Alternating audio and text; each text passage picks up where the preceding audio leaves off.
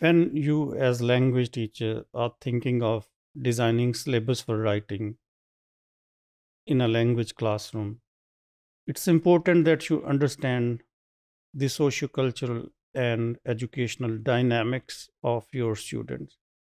So understanding the learner population is important. And as I have been mentioning, emphasizing from time to time that teacher is the curriculum, teacher is the syllabus, and it's the teacher who is going to make informed decisions in the classroom. For example, if you have been given handed in a course book, but how you can bring in innovation into that course book, these are your decisions, these are your choices which you will make. So when you design syllabus for second language writing through your lesson plans, through some activities, through some tasks, it's important that you understand your learners on almost daily basis so that you can directly appeal to their minds. You can directly make the lectures appealing to their minds, right? So while understanding and this phenomena, it's important that you see language classroom as a workshop, not as a traditional classroom where it's teacher centered, where you just come into the classroom and deliver the lecture and leave the classroom. No, not at all.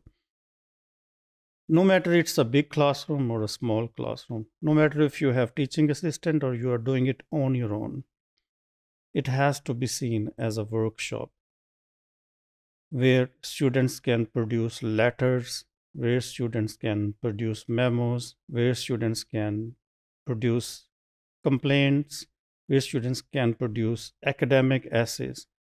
So while enabling them produce these different genres, different types of writing, you actually engage them in such a way, you help them master different techniques and embrace different ideas.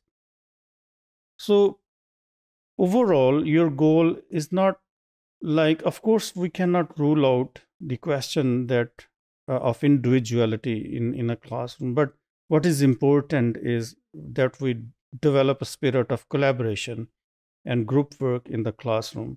So each student at the end of the day becomes informed learner, and they can copy you, they can make judgments about their writing when they are actually at home or when they are in their professional life. They can become independent writer.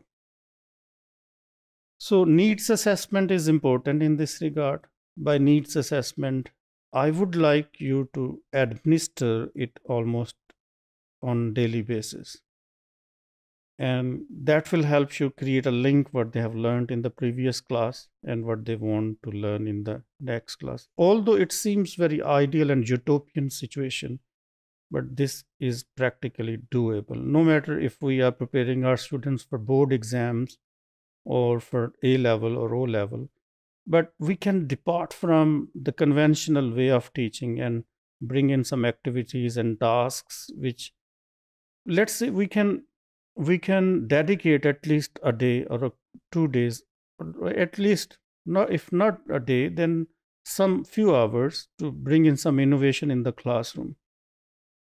So needs, there are different questionnaires available in the literature which you can find out in the handbook provided in this course, which which validate the needs and establish priorities.